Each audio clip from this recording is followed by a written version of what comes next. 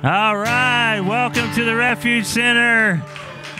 I like the countdown part better. If you're joining us online, welcome as well. We're glad we all get the opportunity to come worship the Lord together. He is worthy of all of our praise. Why don't we all stand for this first song, and we'll ask the Lord to bless this time. Lord, we just lift up this time of worship to you, God, and we pray in Jesus' name that you would fill us with your Holy Spirit and you would just drive out any distractions, Lord. We all come from a busy week and all types of things, Lord, that just easily pull us away from you, Father. And help us, Lord, strengthen us in those times, especially, God, just to draw our strength from you, Lord, just to draw our faith from you, God, just to continue to be students of your word, Lord, that we might continually be changed each day, God, as we're drawing closer and closer to you, Lord. Now, as we worship you, Father, I pray that you would be glorified. All that happens here tonight is for you. It's because of you. And, Lord, we say we love you and we thank you. So have your way tonight. In Jesus' name I pray. Amen. Amen. All right.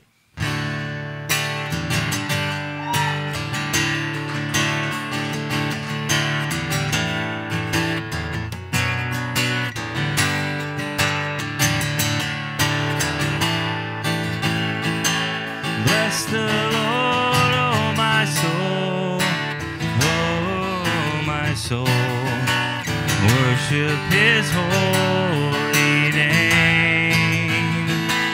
Sing like never before, oh my soul.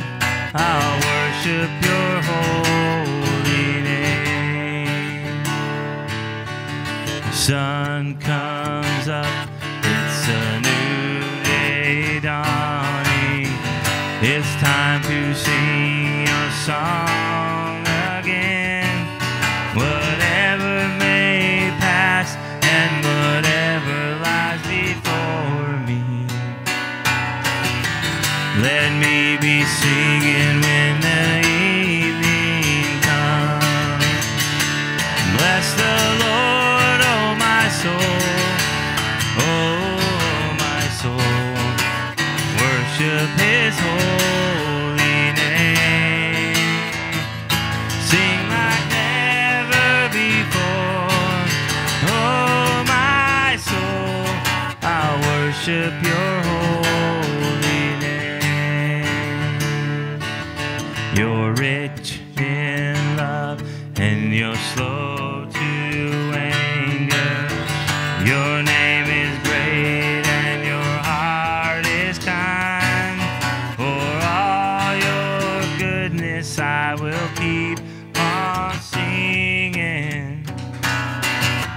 10,000 reasons for my heart to find. Bless the Lord, oh my soul, oh my soul. Worship his holy name. It's like never before, oh my soul. I'll worship your holy name. And on that day when my strength is failing, the end draws near and my time has come, still my soul will sing your praise unending. 10,000 years and then forevermore. Bless the Lord, oh my soul, oh my soul. Worship his holy name. Sing like never before, oh my soul. I'll worship your holy name. I'll worship your holy name. Yes, I'll worship your holy name. Amen. All right. Praise the Lord. Feel free to remain standing or take a seat, however you prefer. Grateful for the cooler weather.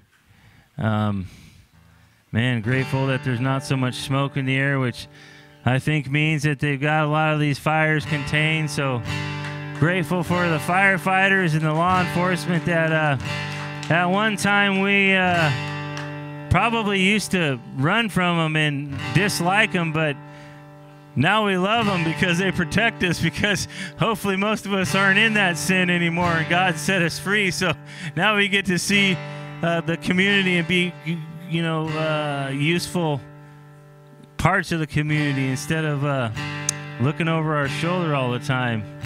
That's no way to live.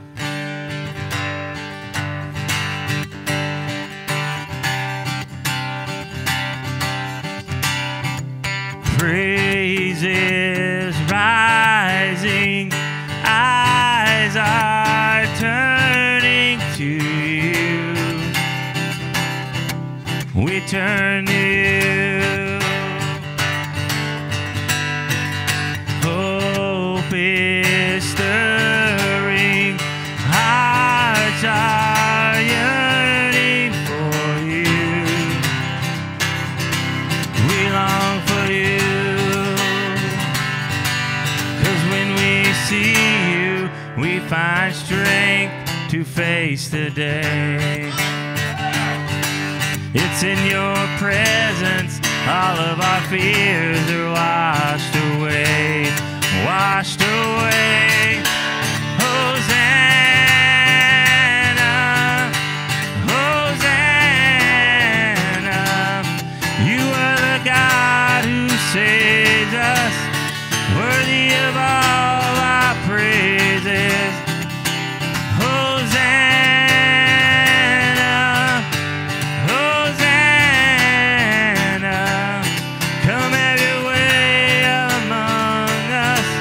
We welcome you here, Lord Jesus.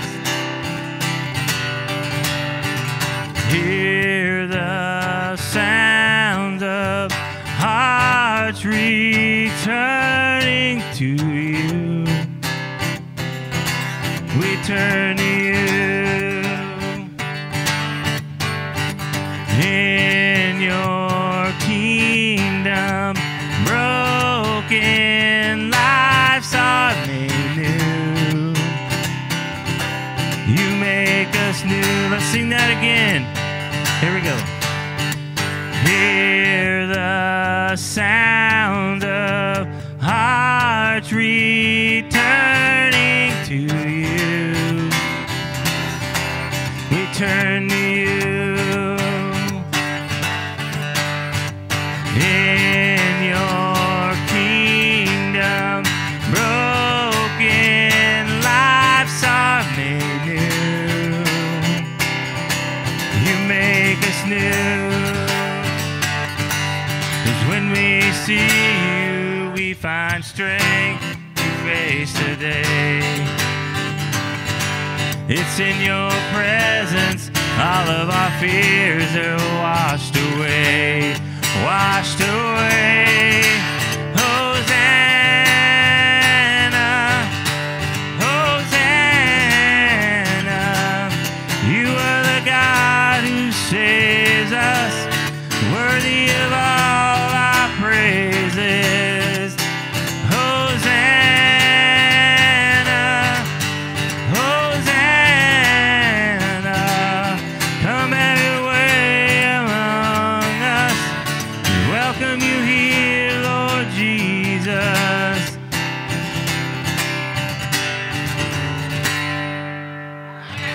Amen.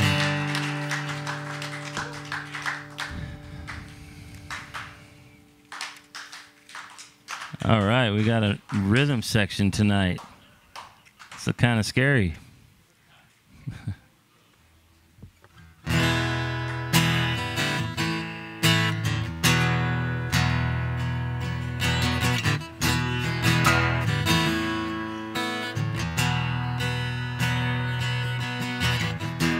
As I'm forgiven because you were forsaken. I'm accepted. You were condemned. I'm alive and well. Spirit is within me because you died and you rose again. Amazing love. Amazing love. How can it be that you, my King, would die for me? Amazing love, I know it's true. It's my joy to honor you in all I do. I honor you.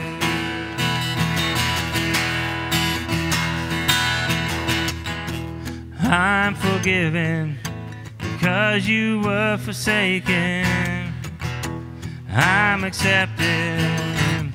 You were condemned. I'm alive and well. Spirit is within me because you died and you rose again. Amazing love, how can it be that you, my King, would die for me? Amazing love, I know it's true. It's my joy to honor you in all I do. I honor you. You are my King.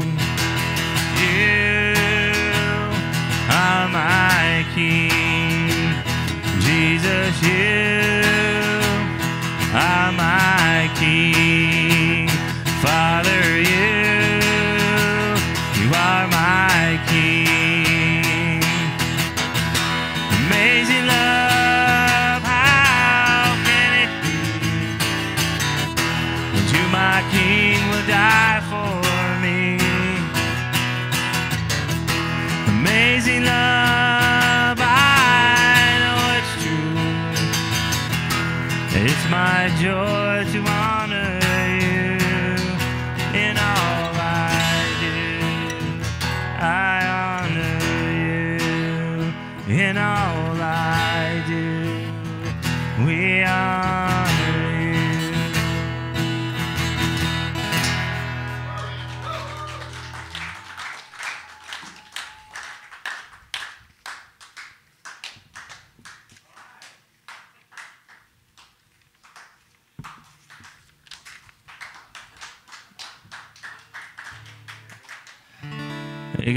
I just got a new dog, and she's 5 months old, and she's over there, and she really has a lot of energy, and all of your sporadic clapping reminds me of my 5-month-old dog.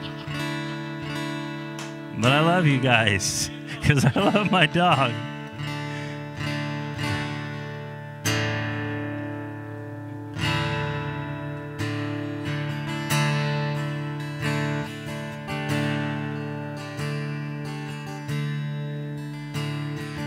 I've heard 1,000 stories of what they think you're like, but I've heard the tender whispers of love in the dead of night, and you tell me that you're pleasing, that I'm never alone.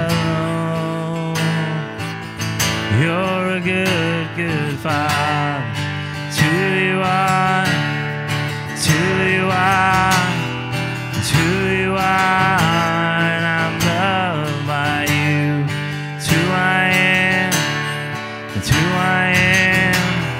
It's who I am.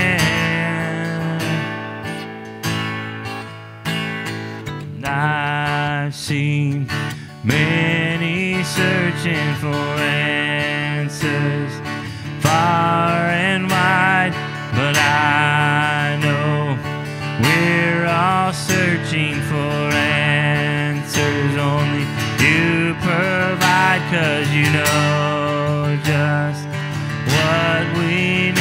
before we say a word. You're a good, good Father. It's who you are. It's who you are. It's who you are. And I'm loved by you. It's who I am. It's who I am. It's who I am. You are perfect in all of your ways. You are perfect in all of your ways. You are perfect in all of your ways to us. Sing that again. You are perfect in all of your ways. You are perfect in all of your ways. You are perfect in all of your ways to us. You're a good, good Father. It's who you are. It's who you are.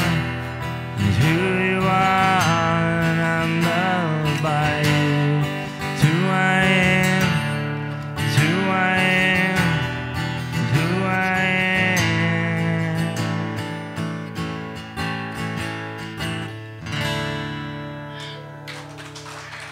am. Amen. He certainly is a good, good Father.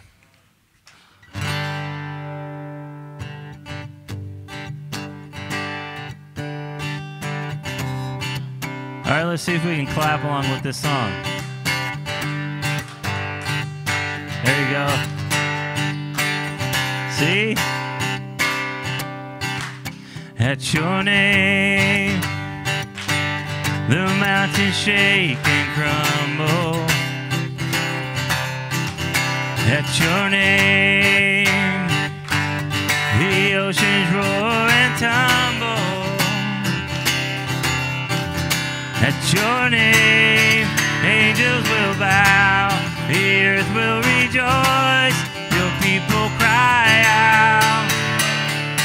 Lord of all the earth, we shout your name, filling up the skies with endless praise, Yahweh, Yahweh, we love to shout your name, oh Lord. Your name, the morning breaks in glory. At your name, creation sings your story. At your name, angels will bow, the earth will rejoice, your people cry out. Lord of all the earth, we shout your name, filling up the skies with endless praise, Yahweh, Yahweh, we love to shout your name, oh Lord. Lord of all the earth, we shout your name, filling up the skies with endless praise, Yahweh, Yahweh, we love to shout your name, oh Lord. There is no one like our God, we will praise you, There's no one like our God, we will sing, There is no one like our God, we will praise you, No one like our God, we will sing, There is no one like our God, we will praise you, No one like our God, we will sing. Lord of all the earth, we shout your name, filling up the skies with endless praise, We love to shout your name, oh Lord. Amen. All right. Lord, we do just thank you. We thank you for your name. We thank you that there's power. There's all power. The name of Jesus, Lord, we know that every knee will bow and every tongue will confess at that very name, Lord. There's no other name on this earth, heaven or earth, but the name of Jesus. Lord, we lift that name up tonight. Jesus, we glorify and exalt you. And I just pray now, as Pastor Tyson shares your word, that we would just open our ears and our hearts to receive from the living word of God tonight. So we pray all these things in Jesus' name. Amen. All right, you guys, well, good evening. Go ahead and take a moment to greet one another if you guys have not done that. That being said, as always, welcome to the Refuge Center. If you're visiting for the first time or listening online, we're a direct overflow of Calvary Chapel Grants Pass. And I don't know about you guys, but I was absolutely blessed by that worship. I think sometimes it's easy to just fall into being familiar with Scripture and worship.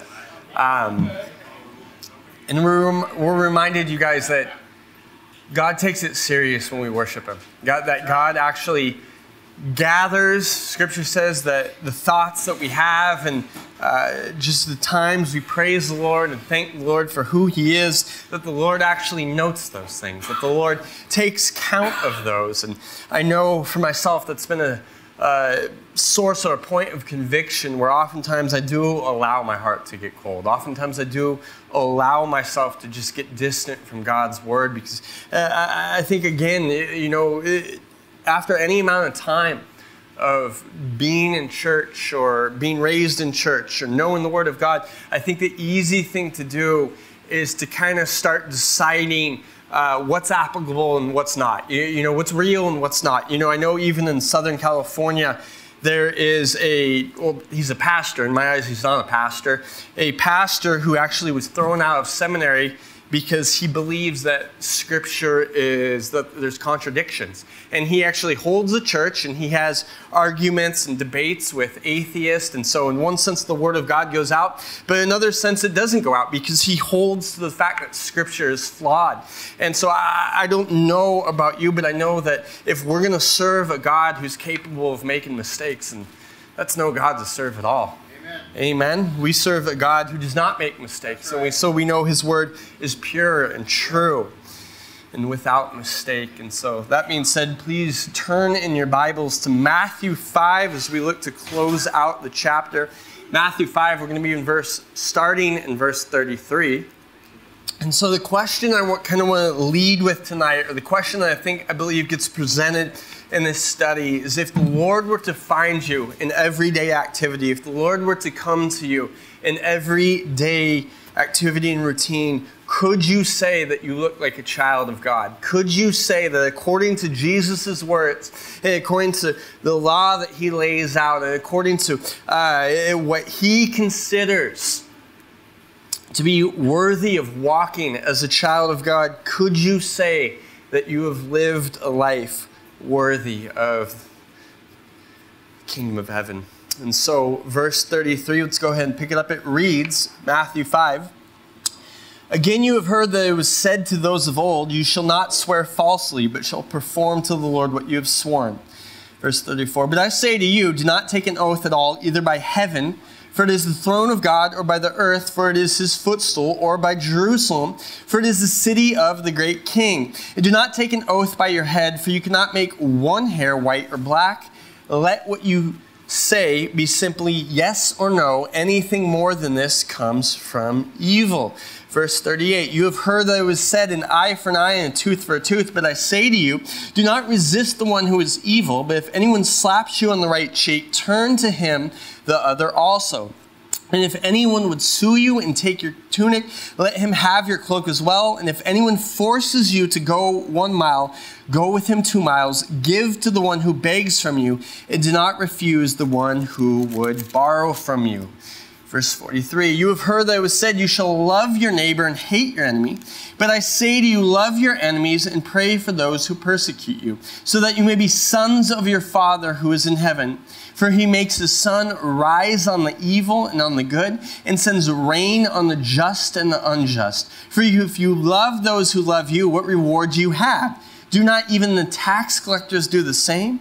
And if you greet only your brothers, what more are you doing than others? Do not even the Gentiles do the same? You therefore must be perfect as your heavenly Father is perfect. And so I don't know about you, but I rejoice tonight in the fact that we have a perfect Savior. I rejoice in the fact that we have a Savior who has gone before us, who leads the way and is able and capable of holding the law. He is able and capable of completing what He has started in us. And so if there's been failure on our part, or if there's been condemnation on our part, or if there needs to be repentance on our part, what we see is that we serve a just and loving King.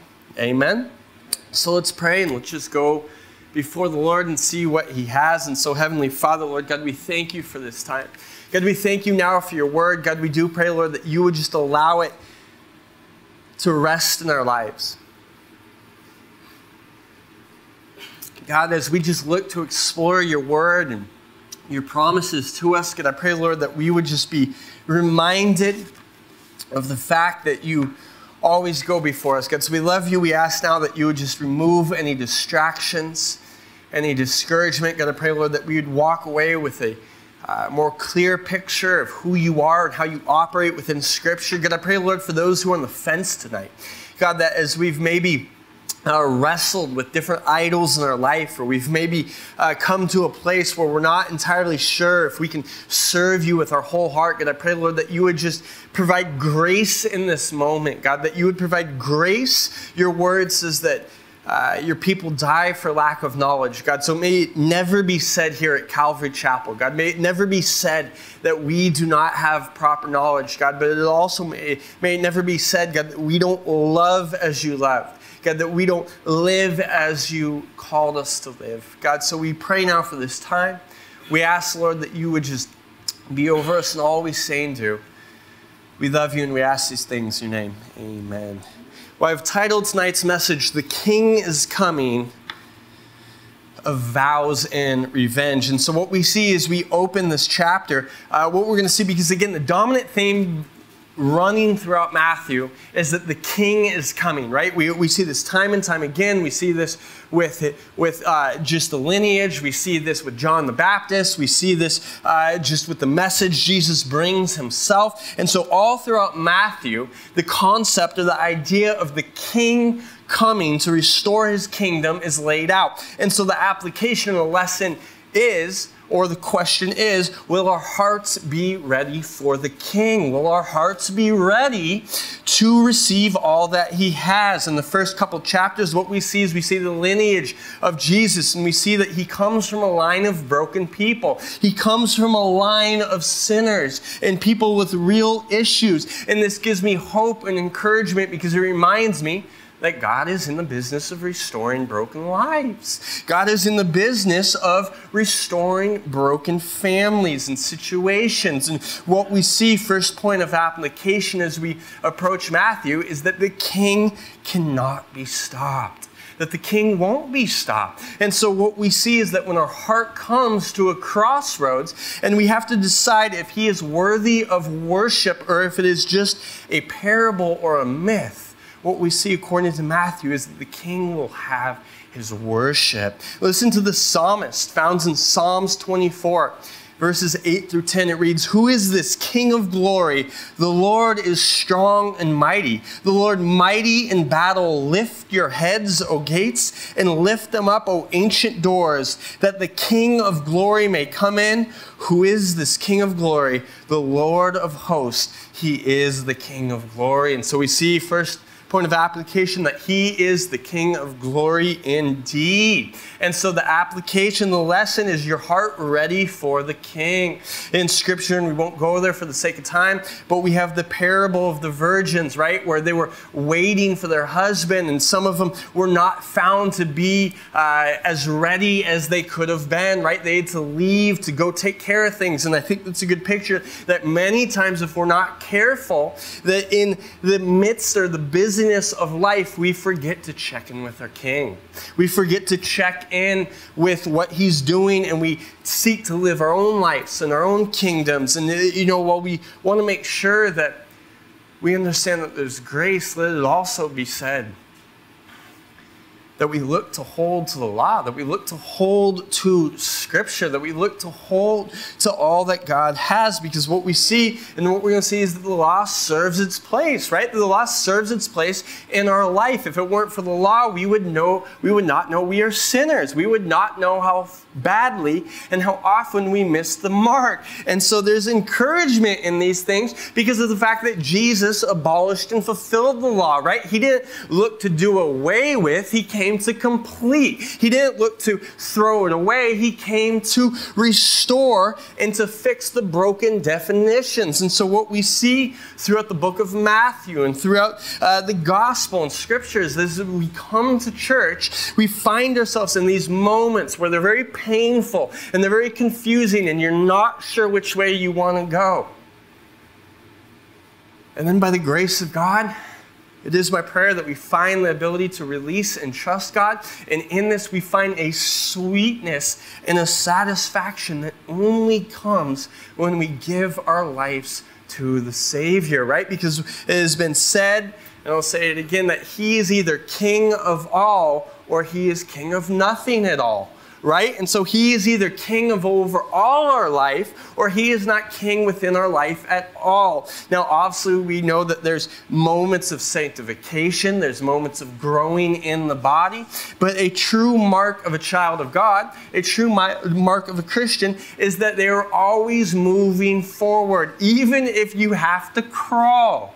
Right? And so what we see is that Scripture reminds us and tells us that God is not looking down on those who are crawling for the kingdom, where if that is all you are able to do, if that is all you are able to give, we know that God loves us the same. Now, we do know that God wants to grow us in these things, that He doesn't want to leave us as we are, but what we see is that the King has laid out His agenda. As we move into chapters 2 and 3 and 4, what we see the anger and the rage of King Herod. We see a man who wanted to be king over his own life, right? Scripture says that all of Jerusalem wept with him. Why? Because they all knew what it meant for his kingmanship to be challenged. We won't go there for the sake of time, but what we see the wise men, they come to King Herod and they say, "Where's the king? Where's the king that's worthy of worship? We know that you're just a pawn. Where is the king that has been prophesied about?" And so we see in Scripture that Jerusalem weeps because of the fact that this man was so devoted and so driven to live for his own agenda that he puts all the newborn boys to death because he would not have another king. And I think of this in our own lives. How often do we just refuse and we just turn the volume up to where we can no longer hear the Holy Spirit? Because if I listen to the Holy Spirit, that means that I have to live, I have to answer for the life I'm now living. And so rather than trusting the Lord and rather than leaning into His voice, what we do is we find ways to live for our own kingdom. We become little mini Herods, or we destroy what God is seeking to do in our life. We destroy what God is wanting to do in growing us. We see, third, that the king will give his glory to no other. We see that Joseph, his father, is warned by dreams and warned by God, and so he goes another way. And so what we see is that the Lord, that His agenda will never be stopped, that the gospel will always go on. And so this is a lesson, and this is an application that just because you and I do not worship does not make it any less true. Just because we do not hold to Scripture does not mean that He will not have His glory. Just because we decide that we will be King Herod and King Herod's in our life, we see that we hold on to our own goals and dreams, God will still be worshipped. And so Psalms 29:5, I love this verse. It reads, "The voice of the Lord breaks the cedars. The Lord breaks the cedars of Lebanon." We know that His voice creates life and that His voice brings judgment. In chapters 3 and 4, we have his agenda will not be stopped. We have John the Baptist laying out his life for the gospel. We have in chapter 4 the temptation of Jesus, and we see that because of the fact that he held to a perfect life, right? Because here's the lesson, that because Jesus lived a perfect life, you and I find grace in moments of failure. That because Jesus endured not only through the crucifixion, but through even temptation, right? Hebrews talks about this. Hebrews 4:15 tells us, "For we do not have a high priest who is unable to sympathize with our weaknesses, but one who in every respect has been tempted as we are, yet without sin." And so we see that because Jesus has lived a perfect life, we find grace. And so we rejoice this evening. I don't know what your life looks like. I don't know what you're going through. I don't know what mistakes were made. I don't know what mistakes were made today.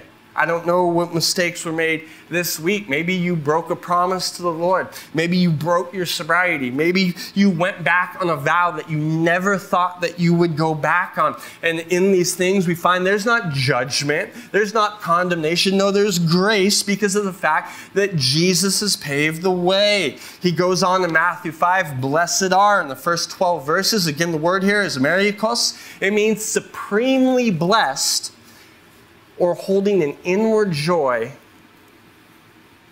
that is not connected to outside sources. And so it is an inward joy, it is an inward satisfaction, and an inward strength and passion because we do not give our souls over to the world. This is why Scripture says that Jesus, though he was suspicious of no man, it says that he gave himself to no man, right? He allowed no man to hold too much control over his spirit, right? Obviously in connection or in contrast to the crucifixion. But we see in the Gospels that he wasn't worried about the fear of man. He wasn't worried about the opinion of man. Why? Scripture says he knew what was in man. And so in verses 13 through 16, we have the command that you are the light of the world. And I love this because he doesn't even say when you decide or if you ever get to or if you ever grow enough. He simply says you are the light of the world. And so the word there, or the idea, is to radiate the brilliancy of Christ. And so I find this in my life. I find sources of conviction where I realize that I am not holding on to who Christ is in my life. I'm not holding on to the brilliancy of the gospel. And we're reminded of the words of Paul in Romans 1, verse 16, which reads, "For I am not ashamed of the gospel, for it is the power of God for salvation to everyone who believes, to the Jew first and also to the Greek." And so I ask you, are you ashamed of the gospel this evening? Are you ashamed of the words of Christ? Because Scripture tells us very clearly that those who deny the Lord in front of man will be denied in front of the Father. And again, I don't think that this is something we don't need to blast our music super loud and put stickers on everything. I mean, you completely can't. But I think sometimes the loudest life is just the faithful one, the one that's in and out of church, the one that's in and out of their word, the one that, what do your neighbors see when they look in? Because I would imagine that some of our neighbors look in and see craziness. Some of our neighbors look in and see that we look nothing like Christians. We look more like the world, right? And I've been guilty of more than one occasion, more than one time, where, maybe I get frustrated or I get in an argument with the wife, and next thing we know, we're arguing in the Safeway parking lot, right? Where it's like, hey, you don't look like a child of God. You look like the world right now. And the world does not need more darkness. The world needs more of the light. So we see that Jesus is the fulfillment of the law.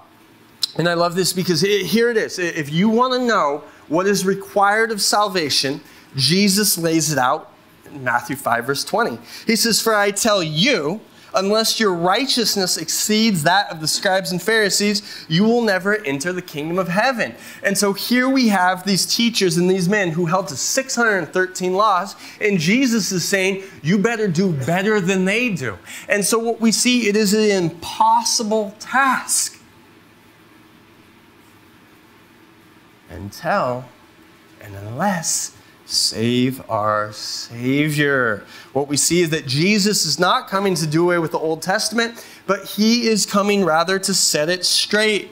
At this point, what we see is that, and again, we've covered this in past weeks, is that they were taking the law and they were hijacking it for their own personal gain. They were taking the words of God and they were hijacking it. Jesus actually says, hey, you've taken the commandments of man and the degrees of God and you've switched them out.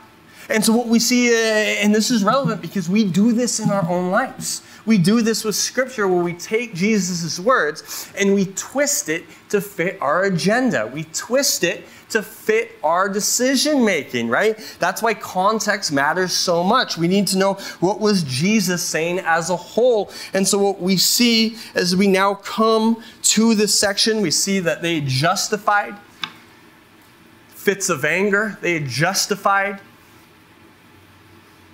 attacking your neighbor as long as it didn't lead to murder. They had justified dealing harshly with their wives. They had justified living in a very loose and pleasurable manner where they were allowed to, the world goes downstream because it's easy to get drunk. It doesn't take courage to get drunk. It doesn't take courage to smoke rocks. I'm sorry, but it doesn't. It doesn't take courage to do these things. It takes courage to stay sober when you hurt. It takes courage to love your family when nothing's working. It takes courage to love your wife when you guys are on different pages. It takes courage to love your children when they're saying foolish things to you. It takes courage when they're saying things that make no sense. It's like, hey, it's past your bedtime. Right? But what we see is Jesus, he's not so quick to let us off the hook. What we see here as we approach vows, and we'll try to get through it quickly, but when we go to the Old Testament, what we see is that there was an appropriate time for vows. There was an appropriate time to make a vow before God. But according to the Old Testament, what we see, it was to be done very seldomly, and it was to be paid in full. Right? Deuteronomy 23, verse 21. If you make a vow to the Lord your God, you shall not delay fulfilling it, for the Lord your God will surely require it of you, and you will be guilty of sin. Numbers chapter 30, verse 2. If a man vows a vow to the Lord, or swears an oath to bind himself by a pledge, he shall not break his word. He shall do according to all that proceeds out of his mouth. And so what we see, point of application, you guys, truthfulness is hard because we live in a world of white lies. Truthfulness is hard because we live in a world of white lies. And we think about just a couple examples. We think of taxes, how we try to maybe get around taxes, or maybe relational troubles where sometimes it's just easier to tell a person you're busy rather than just saying straight out, hey, you're crazy. You don't have that passage right, and I don't have time to deal with this or the patience right now. Right? We find little ways to just say, hey, I got to take care of this. I'll catch you later. Right? Or we find little ways to cheat on our taxes. We find little ways to avoid stress by simply telling a half-truth. And so what we see is that Jesus is correcting this. He said, don't give white lies. Don't give half-truths. Just let your yes be yes and let your no be no. And so what we see is because, again, they were taking the oaths and they made it into something crazy where they made it as long as, and these are just some examples, you could swear by the temple, but once you swore by the gold in the temple, you are now obligated. You could swear you could swear by Jerusalem, but the moment you swore facing Jerusalem, you'd have to pay it, right? And so this idea that as long as God did not come into your vows, you didn't have to keep it, right? And so you could divorce your wife because you never said, I swear by God. You could leave a stressful situation rather than enduring because you could say, I never swore by God, right? And so they were taking these things and then they're taking them out of context, and Jesus is saying, no, let your yes be yes and let your no be no. So what are some ways that we can grow in this? Well, first and foremost, I would say we hold to truthfulness, even when it hurts, right? This is an area even today I stumbled in. I was on my way to grab a drink at the store, and I ran into my old wrestling coach, and because of the fact that he often gets a lot of people trying to talk to him, I didn't want to hold him up because it's been a while since we've seen each other. I could tell he kind of like, oh, wait, and he went to put his stuff down. I threw out a white lie, not even meaning to. I said, hey, I'll see you soon. No, I won't. No, I won't see you soon, Andrew. Right? Or rather, because I didn't want to burden him, or I didn't want to take the time to engage in conversation. I just said, see you soon. And I kept going, no. Let your yes be yes. Let your no be no. Proverbs 19:9. A false witness will not go unpunished, and he who breathes out lies will perish. Listen to the words found in Revelation 21. This is a little harsh, or it's a little more intense, so to speak, but it reads, but as for the cowardly, the faithless, the detestable, as for murderers, the sexually immoral, sorcerers, idolaters, and all liars, their portion will be in the lake that burns with fire and sulfur, which is the second death. All liars. That is very intentional language. And so what we see is that when we break our promises, or we don't hold to our yes being yes, or no being no, what we see is it actually comes from the evil one. And so just a couple points of application. How do we learn to guard ourselves? One, hold to truthfulness. Sometimes it may be a little painful. Sometimes it may be a little hard. But I promise God will give you wisdom in the moment if you make a commitment to live for Him. Secondly, be slow to speak. Proverbs has a lot to say about this, right? Be slow to answer. Be slow to speak. One author goes on to say, God wants us to be as reliable in our speech as He is. God wants us to be as reliable in our speech as He Himself is. And that's crazy, because what we see is that Jesus, man, He's holding to a much stricter version than we maybe hold to. What we see is that God's version of grace looks much different than our version of grace. God's version of grace looks much different than our version of grace. Well, what do I mean by that? Let's pick it up. Matthew 5:38. What we see is that there is grace to be found, right? But oftentimes, just like the Pharisees, we would attempt to justify our sin. We would attempt to justify our white lies, or maybe, not holding to the truth. Maybe we've made promises and we don't think it's that big of a deal to break Him, right? Well, no, what Scripture's telling us, what God's telling us, is that God wants us to be a reliable witness. God wants us to be a reliable individual, that when we say something, people can know that's what it's going to be, right? Because again, the problem here is that the oath binding, or the oath that they were given, they got so loose with these oaths that people are now having to say, I swear to God, I'm good for it this time. I swear by all that is holy. And so what we see is that the fact that we have to swear by something greater shows the inconsistency in our spirit. It shows that because we are not faithful, that's why, right? And we don't have time, we don't cover it. God swears by Himself.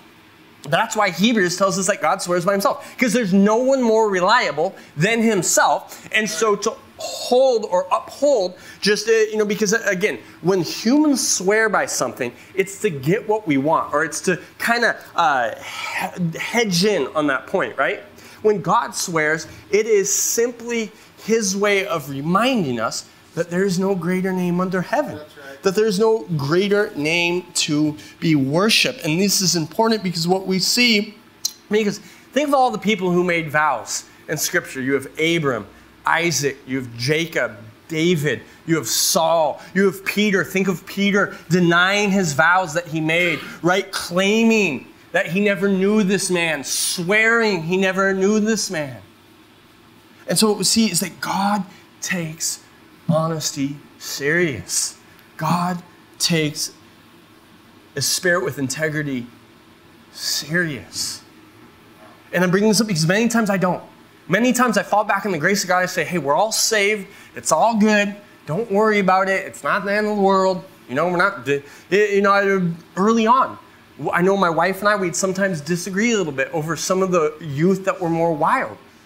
And she'd say, hey, you need to point them back to Christ.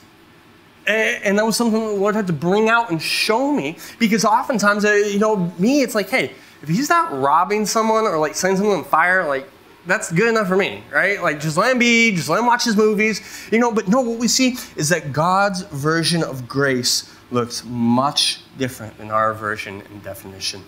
Let's pick it up and get ready to close out in a few minutes. Matthew 5:38 reads, "You have heard that it was said, an eye for an eye and tooth for a tooth, but I say to you, do not resist the one who is evil, but if anyone slaps you on the right cheek, turn to him the other also. If anyone would sue you and take your tunic, let him have your cloak as well. And if anyone forces you to go 1 mile, go with him 2 miles. Give to the one who begs from you, and do not refuse the one who would borrow from you." And so what we see, there's a couple points as we get ready to kind of tie this together. There's a couple points as Jesus moves from being truthful in your spirit and speech to now not retaliating or exchanging blow for blow. There's a couple things that need to be laid out. First, Jesus is not turning a blind eye to evil. Jesus is not pretending that evil doesn't exist. How do I know that? He says, your enemies. He doesn't say if. He doesn't say perhaps. He says, when you come across this situation. And so what we see is Jesus is not turning a blind eye to evil. And this is important to note, because a lot of people have made Jesus out to this hippie, made him out to be this hippie who meant well, but didn't have a proper grasp. No, he is acknowledging evil. He is acknowledging that we live in a broken world. He is acknowledging that we live in an evil world. But what we see, secondly, he is also not condoning revenge.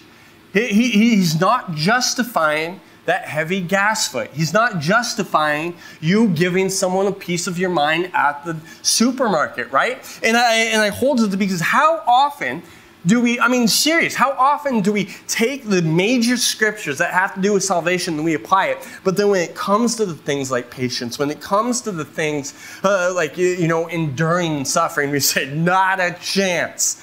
The Lord will grow me on that in time. We just say, forget it, right? No, but Jesus, he's not condoning revenge. He is not condoning the right to stand up for yourself. Now, we do see on the flip side, he is also not commanding us to endure abuse, right? Because again, there's so many different, if you are in a situation where you are being physically or verbally abused, you need to leave immediately, and know that does not apply to the first phasers who claim they're being abused by their overseers, right? Digging a hole is not abuse. A little discipline. No, but if you have, for the women out there, maybe it can lead to males too, but dominantly the women, if you are in a situation where you are being physically, verbally, emotionally, or psychologically abused, leave immediately. Now, whether God restores that marriage is between you and them and the Lord, but Jesus is not commanding us to endure abuse. He's not. But there is the thread to be pulled that if we can endure for righteousness' sake, who are we to decide whether salvation is for someone or not? And I said this because how often do we leave situations so easy? How often do we leave just because we don't want to endure? We don't want to deal with it. It's like, and you just blow it off. No. Your flesh and your anger, it's not justified before the Lord. That self-righteousness who demands that you owe nothing to anyone, that's not the words of Christ. That's not the teachings of Christ. And so what we see here, because I bring this out because what we see here is when Jesus, and it is important to know, when Jesus is referring to the slap on the right cheek, that's a backhand. That's an insult. That's what he's referring to. In those days, there would be something of an insult where you give a little backhand when you were, when you and someone were really getting in it and you went to insult them. It wasn't meant to cause harm or break any bones. It was not done hard enough to cause any damage. It was more a personal assault on your character. It was an insult. And so what Jesus is saying is that when someone maligns your character, when someone insults you to the point where you are enduring verbal abuse, turn the other cheek. And so we got to hold these things in balance, right? Because so often we go to extremes where on one side what we have is we have liberal theology that says all is forgiven and all sin is okay because we serve a God of love. And that's not correct. But on the other side of it, we have people who are adding to the words of Jesus and they were giving commandments that are not there. Right? They're making up rules that are not there. And so the question comes, who then is your neighbor? Who then is your neighbor? Because again, Jesus here, we got to remember that if there's ever a time for Jesus to stand up for his country, let me encourage you, Jesus was less of a patriot than we make him out to be. And that's going to offend some of the Americans here, but Jesus was not concerned with the colors of his flag. Jesus was concerned with his own kingdom. Jesus was concerned with the kingdom of God. And I bring this up because how often do we say, they'll never take our church. We'll meet them with guns. We'll meet them with soldiers. They'll never take us. They'll never take my freedom. They'll never take my rights. You sure? Have you studied Scripture? Because Jesus would say, blessed are you when they do take your rights, and they do take your property, and they do take your homes. And you worship. You worship. Because you are not holding to all the things of this world. You are holding to the kingdom of heaven. Dietrich Bonhoeffer, who'd actually, some of you don't know about him, he was actually a pastor who actively fought against Nazis. He actively looked and fought against their kingdom and looked for ways to fight back. He goes on to say, when a Christian meets with injustice, he no longer clings to his rights and defends them at all costs. Rather, he is absolutely free from possessions and bound to Christ alone. One author goes on to say, Jesus seems to have prayed for his tormentors even while the spikes were being driven through his hands and feet. Indeed, the language studies suggest he kept praying even through the abuse, Father, forgive them, for they know not what they do. He goes on to say, and I love this, if the cruel torture of crucifixion could not silence our Lord's prayer for his enemies, what pain, pride, prejudice, or sloth could justify the silencing of ours? Blessed are you when you are mocked and reviled for the kingdom and you turn the other cheek. Blessed are you when you endure. Yeah, obviously use common sense. If you've made a vow, do your best to fulfill it. If you've made a promise to God, do your best to keep it. If you're in an abusive situation, get out of there immediately. If you're with someone who's manipulating you or always talking down on you, get counsel, get help, right? God doesn't call us to not use our mind. But what we see is that while we do all we can to protect the rights of others, as much as we can, we give our own rights back to the Father. We do all we can to protect those around us, but as much as we can, we give our rights back to the Lord, right? And, obviously use wisdom. If you're a family man, your family comes first. If you have a daughter, you are called to protect that daughter. I'm not talking about not using wisdom, but so often we look to justify, and even in Luke, right? And we won't go there, but the Lord, he stands up and he says, hey, who's my neighbor? Right? Jesus says, love your neighbor. He says, well, who's my neighbor? Right? Because again, if there's ever a time For Jesus, there was zealots rising up who wanted to take over. There were people rising up who wanted to take over for the Jews. If there was ever a time for national pride and to fight for your rights, it could have been at that time when Jesus brought just all the volume to all the zealots. But he says, blessed are you when you suffer for the kingdom. He goes on to say in Luke 10, he gives the parable, right, of a man traveling who gets robbed and wounded. And he says, well, this man laying in the street, he was first passed by the priest. Then he was passed by the Levite. Rather, it was the Samaritan who helped him out, right? And I think this is interesting because the Samaritan, he had nothing to offer anyone. No one wanted anything from the Samaritan. The Samaritans, they were half-breeds. They were looked down upon. They didn't worship with the rest of the Jews. They worshiped in their own way, at their own spot. And it's a picture of the gospel because Jesus saves the man who can do nothing for himself. And in closing, you and I are that wounded man. We are that man who has fallen by the wayside. And notice, we see that this wounded man could offer no return of payment to the Samaritan. We see that this Samaritan was hated by his own people. We see that the Samaritan paid the price when no one else would. So Philippians 2, 5-8 tells us, have this mind among yourselves, which is yours in Christ Jesus, who though he was in the form of God, did not count equality with God a thing to be grasped, but emptied himself by taking the form of a servant, being born in the likeness of men, and being found in human form, he humbled himself by becoming obedient to the point of death, even death on a cross. Isaiah 53:7, he was oppressed and he was afflicted, yet he opened not his mouth, like a lamb that is led to the slaughter, and like a sheep that goes before its shears is silent, so he opened not his mouth. Isaiah 56, I gave my back to those who strike, and my cheeks to those who pull out the beard. I hid not my face from disgrace and spitting. And so what we see is that Jesus was always a servant.